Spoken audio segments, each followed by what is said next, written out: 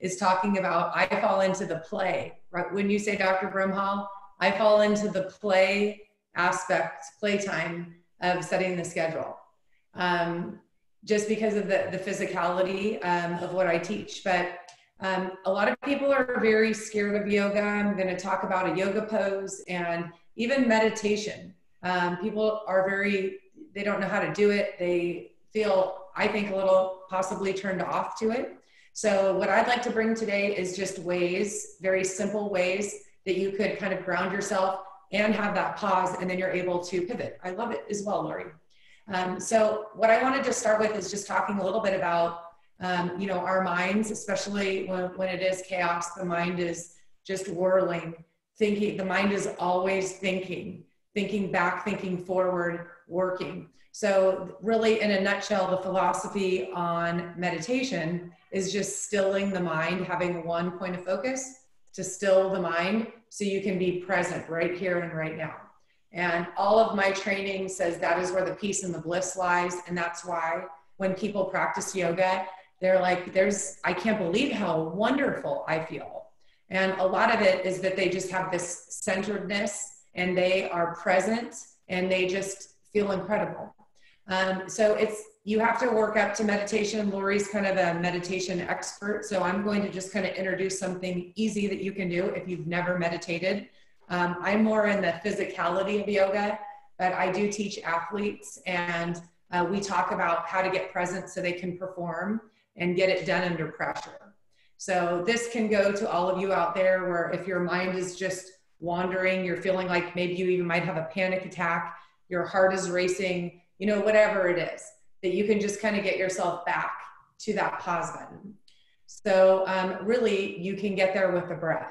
And the easiest way to describe the breath is that you want to take a deep breath from your lower belly, like really low, and inhale through your nose, and you draw it up into your chest. Your chest will expand. Maybe you hold for a moment and then exhale back out through your nose from top all the way, pressing out through the bottom. Most of us, and I'll repeat that again, but most of us, the way that we breathe, normal people who really don't focus on their breath, is very rapidly. Okay, when you breathe rapidly, it almost creates like a panic. It can create chaos. If you're just gasping and breathing in through your mouth and it's very fast, it can actually create chaos. And then people breathe very shallowly from their chest as well, and that can also bring a little bit of panicky chaos. So with the yogic breath, like I said, it is in through your nose, deep from your lower belly, and it comes up through the nose, this long, beautiful breath, and then you'll exhale out through the nose, pressing it out. So honestly, if you guys out there are feeling panicky, I have some friends who had panic attacks or are feeling very overwhelmed right now. I literally will say, lay down, take 5 to 10 deep breaths, and you will feel better. And it's crazy how effective it is. So I'm really into keeping things simple. I'm into keeping things that everybody can do. If you can breathe, you can do this. So that is kind of Lori's going to go into more of the breath, but that is a very simple and effective way to get yourself present, to kind of clear it out and be able to get to that pause place. So you can pivot and you can experience a little bit of joy and peace in your life. And it's being present and not worrying about what happened, what's coming. Let's just live right here, because this is really all we have right now, is we have right here and right now. How does that sound? You guys think that is something new? Does everybody know that? Or hopefully I'm bringing some value to you. Good? Okay. So the other thing that I was going to bring up, I said that I would show a couple of yoga poses that when we get really stressed, we hold a lot of tension in our hips. So tension, stress, traumas, stressors, they are held in our hips. So what I do with people who have trauma or they're under a lot of stress is that I will tell them, show them poses that are hip openers. And again, I'm going to introduce the most simple hip opener, and I did work with Dr. Brimhall at his office And I showed him one of these, but I'm going to show it a more simple version because I know I was sitting there with him, so I knew he could do it. I'm going to show you a figure 4, and I'm sitting in a chair. Can you see my legs? Yeah. And all you are going to do is bend into your right knee and bring your right foot on the top of your left knee. So I'm just sitting, this is a seated figure 4, and I'm trying to work my right knee open. Okay, so if you have a chair, I'm sitting on a chair right now, you will feel your right hip opening up, externally rotating. And basically what this is doing for you is it is releasing tension and stress. And then as you're doing this, you can incorporate that same breath that we just talked about. Okay, and then really bringing attention to your breath and maybe where you're feeling it. Okay, and with the breath too, a little add-on is that you'll inhale just like things that are positive for you. Peace, joy, what you want from your life. And when you exhale, just try and imagine that you're exhaling out tension, stress, anxiety, whatever's going on in your world that's no longer serving you. All of that is let go on your exhale. And you always want to do both sides. So you'd maybe take 5 to 10 breaths with that, and then you would work the other side. And I did work with a guy. I have a golfer's class on Monday nights that I'm teaching in a park. And just this simple figure 4, he was able to, after 2 classes, like, I guess he had really intense sciatica issues. And he was like, I'm bringing every single person I know because my sciatica is completely gone. So if you guys know anyone out there that maybe fights that, this is an excellent way to overcome it. Okay, so again, this is figure 4. In our next talk, I'll show other variations of figure 4, but I thought I would just kind of start simple and easy. Just remembering that your foot is flexed. So your foot is flexed and your left foot is just right above the right knee. Okay, so that's kind of figure 4. That should help relieve some stress. And then I'm going to kind of bring it down on the floor here. And this was Dr. Brimhall. We worked this one, Dr. Brimhall. So I hope you've been working on this. Okay, so butterfly pose. So butterfly looks like this. Soles of the feet come together. See, make sure you guys can see this. And you'll grab your feet, your ankles, and you're trying to bring your heels in close to your body. And then you'll bring it forward. Okay, and what's really important, Lori and I were talking about this, Lori's a yoga teacher as well, is to have a flat back. So when I come down, see how my back is flat? A lot of people will round and they won't feel anything. So you want a flat back and you just bring your chest forward and then pressing knees wide as you can. So you're getting a double hip opener here. Okay, this feels amazing. I sat on the plane today flying here. So really good way to relieve stress for me. My family's pretty awesome, so I don't have any family stressors going on. I'm pretty excited to be here. But here again, you would take a few breaths in this pose. Butterfly pose is what this is called. And you would try and really bring awareness to where you're feeling it and try and make that long, even breath from the lower belly all the way up to the chest and then back down. Okay, so that is what I think would be an effective start to kind of get yourself just kind of grounded so you can pivot and you can make some changes. Does that sound like a good plan, Lori? Is that enough? Yeah, I have an idea that I want to share. So I have had 2 back surgeries, and so a lot of times I would have pain, you know, and I know we're taught like don't do the pose if it's painful, but there's a difference, right, Donna, between pain and just discomfort. So it's okay if it's a little bit discomfort, but you don't want it to be like, hey, stop. If it's painful, don't do it. But if you're just a little just uncomfortable, one of the things that I was taught in my training is imagine how much energy is in that discomfort. And if you use the breath and you breathe in and exhale through it, sometimes you can break that energy up. It's called energy diffusion technique. And so if you focus on your breath and breathe into that area of discomfort and then exhale out, sometimes it will actually start to relieve the pain. And so in yoga, we're taught to inhale as we like stretch or uplift, and then exhale as we relax and when we go forward. So you're going to inhale and then exhale, and then think about that discomfort and then breathe through it and stay in the pose for a little while. And it will kind of create that calm stilling of the mind. It will, because you're using the mind to focus on the energy of the discomfort, right? You're not thinking about what you're doing tomorrow, or if you use that mind body connection, it will help you find that stillness that's so important. So that's really what it's about, right? Is calm. Yeah. You know, finding you brought stillness. that up because a lot of people don't really focus on. Sorry, it cut out a little bit. Donna, thank you so much. I like that, Lori, because a lot of people. I know. For sure. I'm gonna go eat some tacos that my bandwidth is stepmom made. Yeah. Yeah. Go enjoy your dad. Thank you so much, Donna. All right. Thank you. I'll see you later. So Dr. Brimhall, would you, you know, we're talking about sort of the, hi, we have a question here. Oh, someone said, thank you, Donna. That was nice. So that's even better.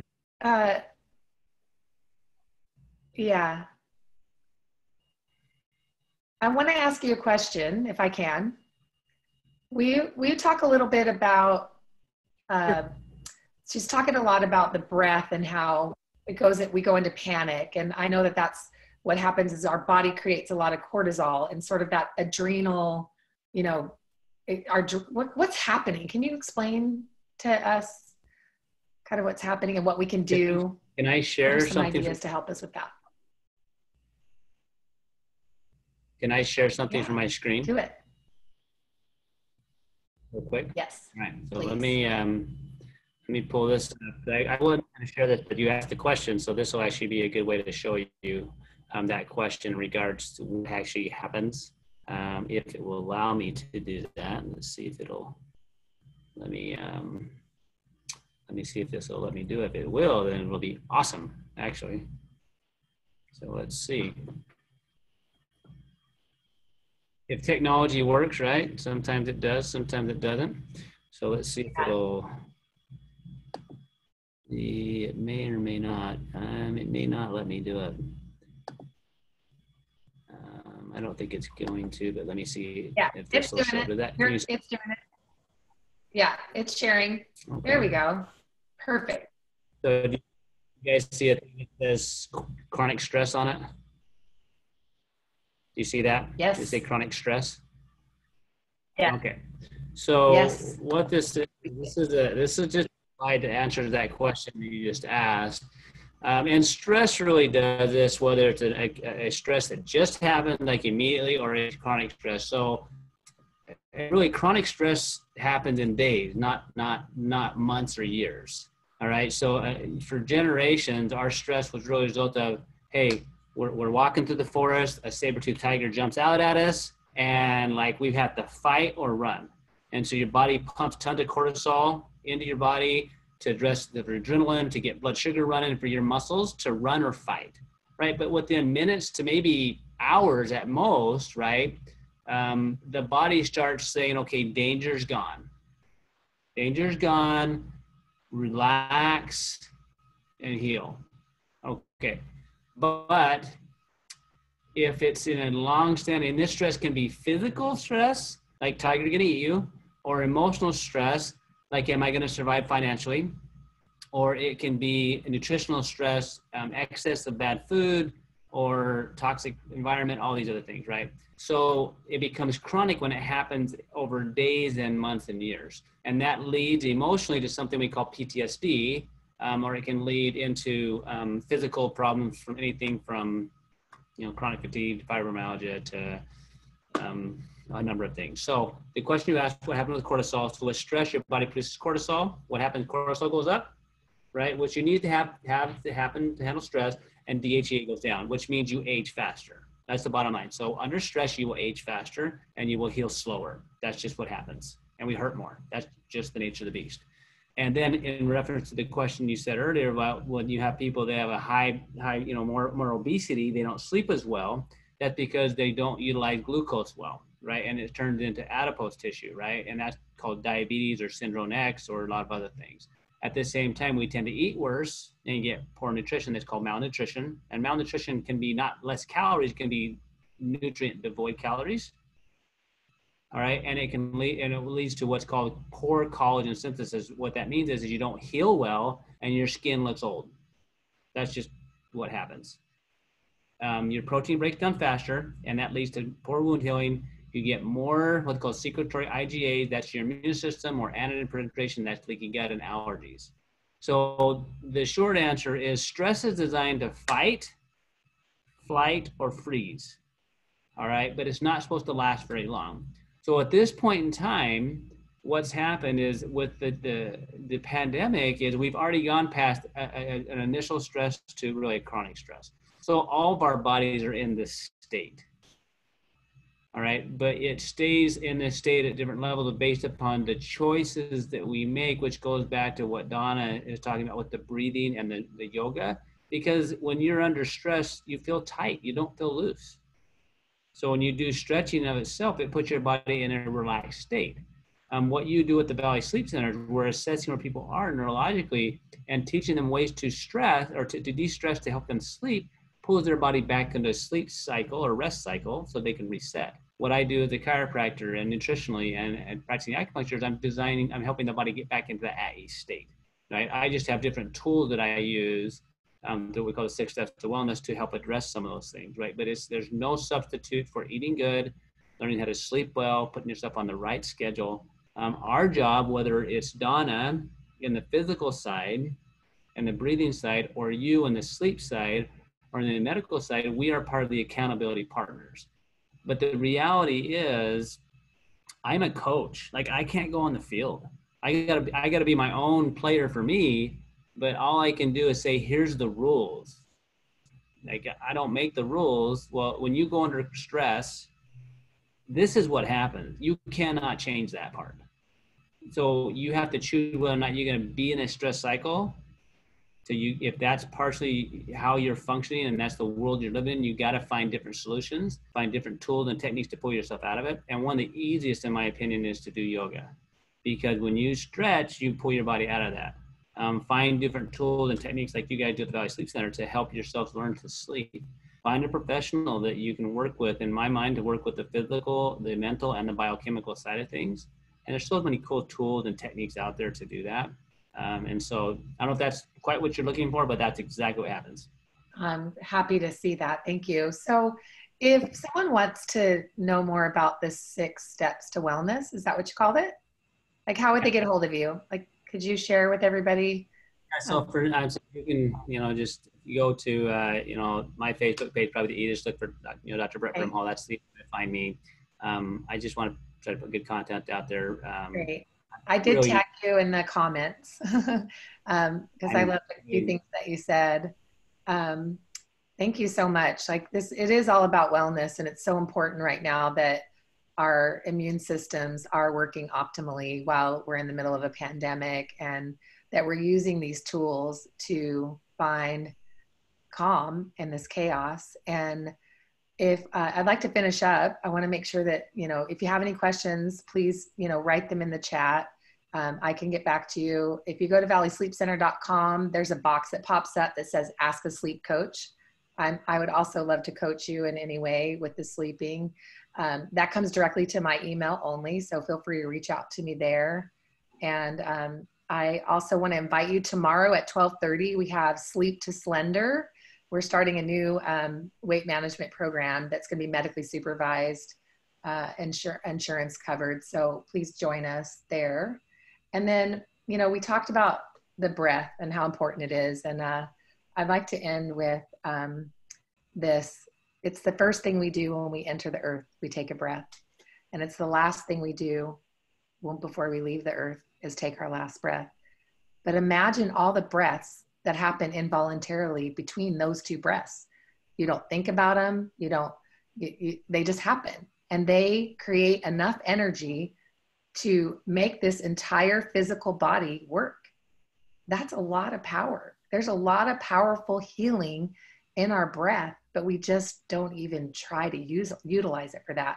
So I talked a little about, using that energy diffusion technique, about using the breath to go to those areas of pain or discomfort. If you just have chronic pain, use your breath.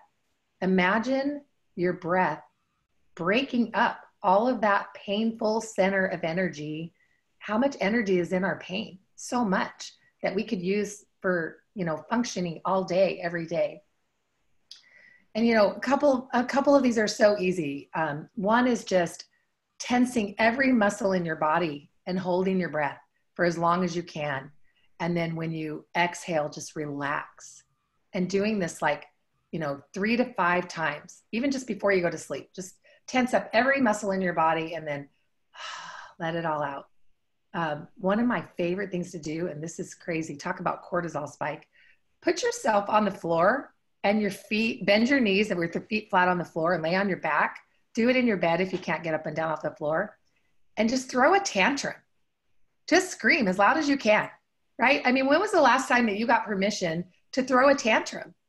And we walk around with we have to hold it together. We need to, and I'm telling you, I did this with breast cancer girls in Cancun on a retreat. These girls had so much energy bottled up because, they have to be strong. They are fighters. And it was so basically you just throw that tantrum, kick and scream for as long as you can. And then you just stop.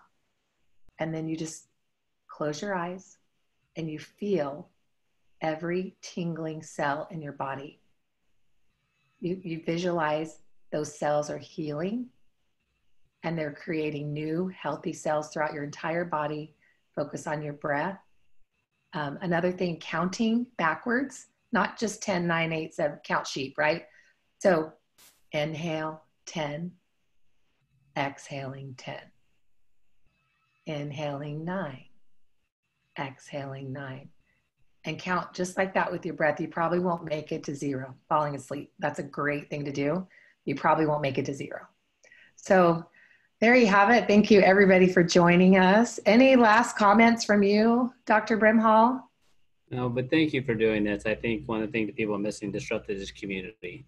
And you taking that lead out and helping people, it's super powerful. I'm grateful for all you all that came on and just being part of that action to help us all create a different level of connection. That's really what this will do for us as a world, is to help us kind of connect in, be kinder to each other, and help each other through this process and other processes that happen. So thank you, Lori. Yeah. And one last question for everybody. What if chaos was your chance? What if this chaos was your chance? Look for the opportunity. All right. Have a great night, everybody. Thank you. All right.